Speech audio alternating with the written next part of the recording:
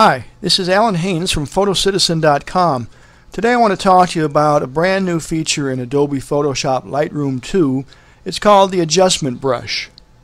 You'll find the adjustment brush in the develop module, and it's the right hand tool on the tool strip, which is now located right below the histogram in your right side panel.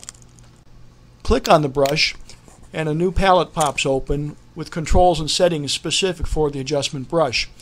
In the lower part of that panel you'll see controls for brush size and a few other characteristics, and up above you've got all the different types of adjustments that can be made. In this video I'm going to concentrate on just one of these settings, and that's the exposure.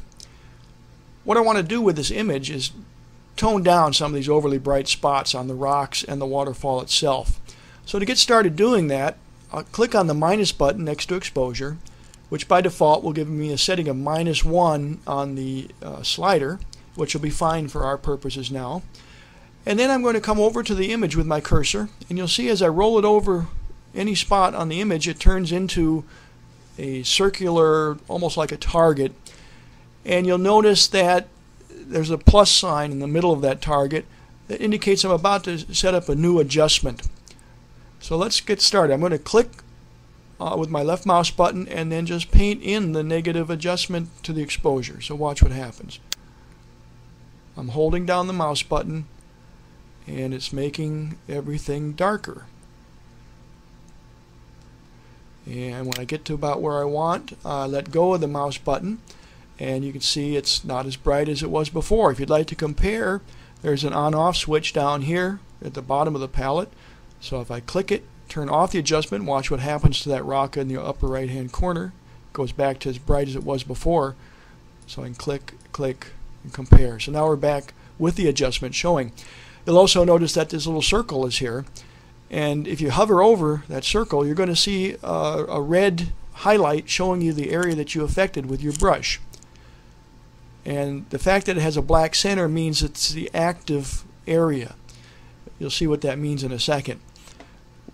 We also want to adjust this rock down here. To do that I'm going to set up a new adjustment. So I'm going to come up back to the palette where it says Mask, New. Click on that. Come back to the image and click in the lower left and start painting in some negative exposure adjustment in that area. Maybe I want this corner to be darker than the rest, so I'll paint there a little bit more. Alright, now when I let go you'll notice there's another one of those circles. It has the black center to it, which means it's the active one. The one that we were looking at before is now a solid circle, which means it's not active. And what does that mean, to have an active area? Well, whatever area is active, you can go back into your palette and make further adjustments without having to do any repainting. So let's say I really wanted to darken that lower left hand corner. It is active right now. I can tell by the black spot in the middle of the dot down there. If I drag this slider down, let's make it really crazy. We'll go down to -4, which is the lowest you can go. And you see how dark that got. But it didn't change this one at all because they're two separate adjustments, and this lower left was what was active at the time. Let's go back and adjust this to something more reasonable. Maybe 1.3 or so. Now we can very quickly do the similar thing with this ridge up here. We make a new adjustment, tone that down, and we'll make one more new adjustment, and we'll actually even enlarge the brush a little bit with the right bracket keys, the same as Photoshop. Come in here and get this waterfall.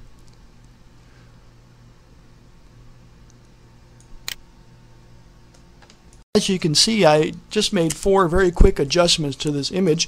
I can go back and work on this as long as I want without ever affecting the original image. At any time I can go back to the original image and start over. That's the beauty of non-destructive editing, which is one of the hallmarks of Lightroom. So for now, this is Alan Haynes from photocitizen.com saying thanks for watching, and I'll talk to you later. Bye-bye.